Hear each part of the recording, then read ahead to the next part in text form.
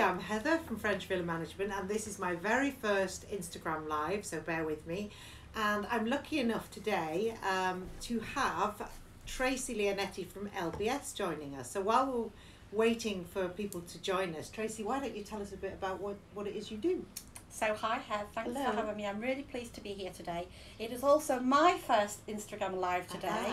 Those people that know me will probably see me on Facebook more than Instagram. So for those that don't know me, my name is Tracy Leonetti and I'm a relocation expert based here in the south of France. And it's our job to help people like you move into France or want to live in France or create a business to navigate the rough waters of the French administration system. Which they are very rough. I can vouch for that. I really can. They are a little bit, so. And so, yeah, we're here today to answer any questions that you may have. But while we're waiting for people to join, what do you do, Heather? Tell us a little bit more about your business, because I know we've known you for a long time. I know what you do, but they might not. No, this is true. We manage villas, basically, and we do pretty much whatever a client wants. You know, it's kind of a bespoke service, so people can choose the bits that they want and the bits that they don't want, like pool and cleaning, or the whole shebang, gardens, window cleaning. I mean, everything. Paperwork wise, we'll do the basics. Like if somebody wants their electric contract, you know, something doing with that I can deal with. Anything above that, we have experts like you, Tracy, to take over, because the administration system in this country is a joke. Well, it's a nightmare. Sorry, French people, I love you, but I mean, it is, isn't it? It kind of is. I mean, you know, it's like anything. When you move to a new country, when you don't know the system, and specifically if you don't know the language that well, it can be a problem. And actually, just to, you know, so you don't feel so bad about this, even people who speak, you know, French or are French come to us, because it's not because you speak French that you know the French processes. So we're very lucky to have a really good, a bit like you, Heather, we have a bespoke service like you. You know, what the client needs is what you do. So that is, you know, how we try and help them, whether it be, you know, a business, creation, healthcare, or at the moment, of course, the big question is visas. Right, yeah, because after Brexit, things have changed, because before, we have a lot of clients who have second homes here, who rent their places out, but before they could use them whenever they want. Now things have changed after Brexit, I believe. Well, you know, Brexit has been a big change for everybody. We've had, of course, the big run up to the whole, you know, residency cards, because you're, you know, a French person or a person living in France before the transition period ended. And now we're going to a whole new different part of the Brexit, which is helping people who want to come to France after the transition period ended. And of course, people like your clients who are non-residents and want to just come and benefit for a few months, 3, 4, 5 months of the year, they're stuck with this problem of they have no freedom of movement. So if you're watching this, you know, live or afterwards, you know, what are the options that you have to come to France to be in your secondary home and to be able to stay longer than 3 months?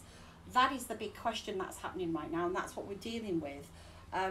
So are there options? Because some people might want to spend sort of 50% of the time in England and 50% over in France here. Are there options for that, or? There's always options, of course. Whether it's options that, you know, your clients will want to go for, that is the question.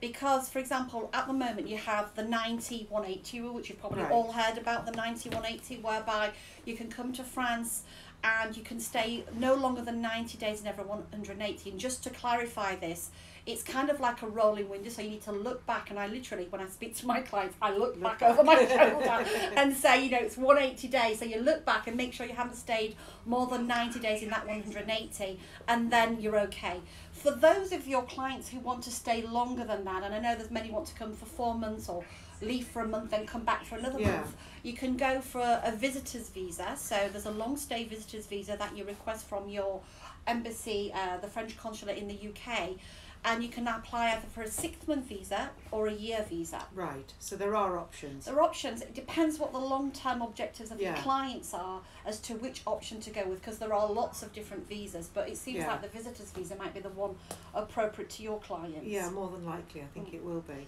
And how's it been for you then? I guess, you know, because we're talking about Brexit and the different rules of visas. How's it been for your clients with all the COVID restrictions and, you know, coming, going? I know it's been difficult times for mine, so what's it been like for yours? It's been really difficult because there's been lockdown situations in England, and I know they're just coming out of them now. We're in lockdown of sorts over here, so a lot of people, I mean, people haven't been able to get over here as much as they'd like to. Fingers crossed, things will open up and we will get a season and people will be able to use their second homes, their holiday homes, and rent property out, because a lot of people, you know, in order to use it themselves, they like to rent the property out. Now it all depends. None of us really know as to, you know, what's going to happen, but obviously whilst people haven't been able to get over, we've been looking after the properties like we always do. You know, pools won't clean themselves, gardens don't look after themselves. Hey, do I know that? Yes. Pools and gardens do not clean themselves, and, you know, these are the go-to people for that. Yeah, I mean, exactly. We'll do, you know, pretty much whatever people want us to, but there's something in particular now which will be relevant, coming up to the holiday season, is a COVID clean, as it's called. There are new guidelines in place for basically how to clean now, and you've got to follow them. It's super important we do, not just for the law, but because it's important, you know, for people. Yeah, well, I guess that's quite reassuring as well for people watching this afterwards, that, you know, when you're coming over your clients, they know you're respecting the rules and regulations. Absolutely. And they're going to come over and that everything is going to be perfect when they get here. I know getting over here has been an issue. I mean, I've had clients ringing from the airport, not being able to get in. A couple of months ago, it was pretty tough. Yeah. Just after the Brexit day, it got a bit tough. People, you know, if you don't have that piece of paper to get in with, you know, the walk card, email confirmation, people were getting stuck at the airport and people were getting the passport stamped and things like that. It seems to have calmed down now, so don't worry so much. But I know for your people were stuck not getting over here, so you've had to really take care of them. Absolutely, yeah. I mean, we do, one particular client that comes to mind hasn't been able to get over, so he wants weekly perimeter checks. Now, that's absolutely fine, so we'll send somebody. We've got an amazing team who we heavily rely on now. We've found them over many years. So one of our people will go and do perimeter checks, make sure everything is safe, not just perimeter, but inside the villa as well. You know, we don't want somebody having a leak they don't know something about. You know, if there is any problem, we can obviously resolve that problem with one of our team, because it's a bit like yourself, Tracy. For any paperwork above my pay grade, I would refer them to you, because I know and trust you. You've done a lot of work for me. I know you're good at what you do. Oh, thank you. No, I mean, you really have, and that's the situation with us. It's like that with all the people we work with, the plumbers, the electricians. It's taken us years to find the right people that you can trust. You know, actually, it's a really good saying what they say. It's not what you know, it's who you know, isn't it? And when you surround yourself with those right people, then you get the job done. Then it's important. And we're just talking about this actually before we went live today. I was at the prefectural yesterday. You know, it's kind of like my second home, not just mine, but my team as well. Thank you to my team out there. You know, being able to go to the prefecture and hand over your list of files outstanding and have somebody, you know, actually, you know, take that and say they'll email you and come back to you. That's unheard of. You know, it's proof of years of knocking on the doors and please listen to us. I was, you know, quite pleased about that. I guess what would be important to mention for people out there watching this is, you know, Brexit has caused a lot of problems and questions, and I was talking to a client just the other day about driving licences as well. There's a big queue, isn't there, for this? Or? The big problem is driving licence for UK people living in France right now. It's still blocked. We've been in contact even with the Senate to find out what's going on. Right. And until that agreement has been fixed between the UK and Europe, as in there'll be a reciprocal agreement going on, until that is actually defined and signed on the dotted line, the exchange will not happen in France. Right. We have absolute great hope that's going to happen quickly, as in at least by the summer, so that people can then go and exchange the British licence for a French one. In the meantime, unfortunately, you're just going to have to keep them. And the big problem is for those who have got expiring British driving license because they can't renew them in the UK and they can't change them in France. So there is quite a few people who are stuck in this kind of loophole right now. Yeah, it's not good. So, you know, just hang on for the moment and bear with us. It's going to happen. It's just going to take a little bit more time than we expected. But you'll be in the know. You'll be in the know and be able to... Well, if you reach out and make sure you're on either on the Facebook page or if you're on our Instagram page or on the newsletter, then you'll know. Because you have a Serenity Club or something as well, don't you? Oh yeah, the Serenity Club actually we have is basically a club for people who get support all year round. So it can be people who have a small business, so we manage all the paperwork, or it can be our prestige clients who get, you know, hands-on support with tax right now. Tax time, people, don't forget about it. So we help them with the tax and, you know, healthcare, capitals and driving licenses. Pretty much everything. Visas, yeah, they basically get support all year round in the Serenity Club. So we just did a webinar last night on tax actually.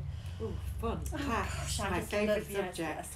Let's talk about tax, baby. Let's talk about you. I've got a question, ladies. Oh, a question. By the way, that was Jenny from the Social Sitters who's behind the scenes doing all this for us today. So what's the question? So you've got a question. Can Brits move to France and start work before getting residency?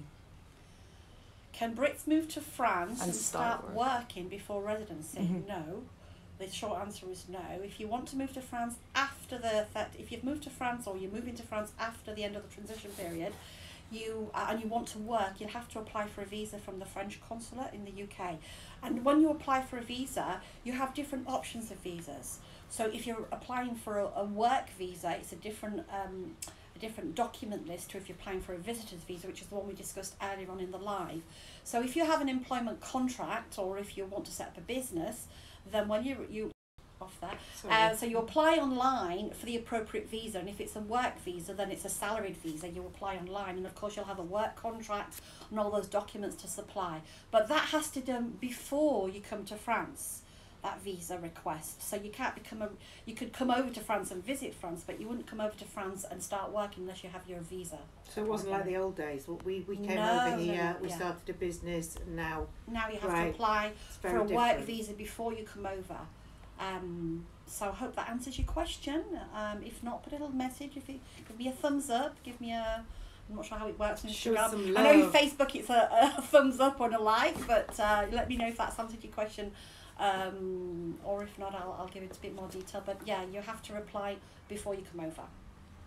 Yeah, so things are very, very different, aren't they, from what they used to be? Well, you've lost...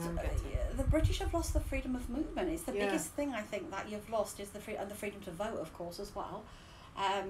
Hence why a lot of people have... There's a lot of new Irish citizens happening now. There's a lot of French citizens. Yeah, because, you know, although becoming a resident, you'll get your carte de séjour, which allows you to stay in France as a resident, it doesn't give you freedom of movement. You have to have a European passport to get freedom of movement. Which I have, with your help, applied for. You have actually, yes. I did, but I passed. A while ago, I passed the language test, but I've still got to do a test on the French, on France, basically, haven't I? Yeah, you're at the stage now. You're waiting for your appointment. At the appointment, you'll have to go through an interview where you've got the little book, the Livre de Citoyen. Yeah, I haven't got the book yet, so I need the book. You need the book. I'll give you that. So scary stuff. So you will eventually have a European. Well, you have a French passport. Yeah, which is it'll be dual passports. I still have my British one, English one. I always want to keep that, but I also want a French one if it's possible. So if you've been in France for longer than 5 years, then you can apply for citizenship, and that will give you that freedom of movement back. So I think have we got any other questions we need to answer? Anything else? No. So if anybody has got any questions or wants any further information on villa management, then please send us a DM or reach out to us on Facebook, because I believe this is going to be posted on Facebook. And there are various ways to contact us, and the same for you, I guess. Yeah, if you need any help or you've got any questions, you can find me on Instagram under Tracy Leonetti, and you can find me on Facebook, Tracy Leonetti, and on Twitter, Tracy Leonetti, and just reach out. Yeah. Okay. Hope you all have a lovely day, and thanks for joining us. And we'll see you in the next one. Yeah. Bye.